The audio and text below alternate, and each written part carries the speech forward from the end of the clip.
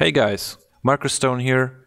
Welcome to my channel, and in this video I'm going to show you how to add a drop-down menu into your Squarespace website.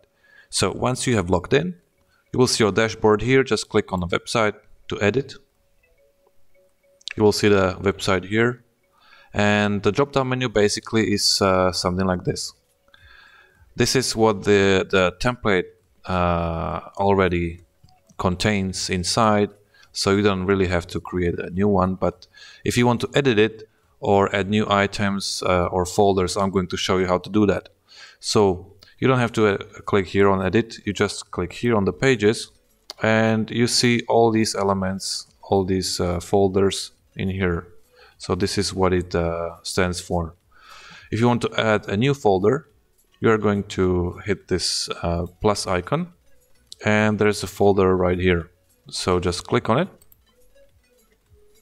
and you can call it whatever you want. Call it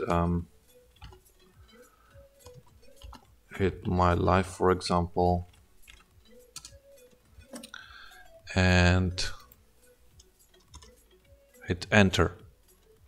Okay, now if you want to add items in the folder, you just click on them and you drag and drop. You drag and drop right here. You see what we do is there. Just click here and there is the item what we do. So you can add as many items that you want inside. You will have the drop down menu right here.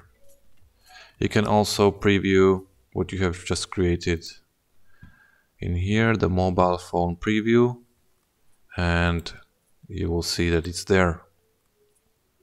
Great, so there you have it, a new folder in your drop-down menu, and that's it. Thanks for watching and see you in the next one.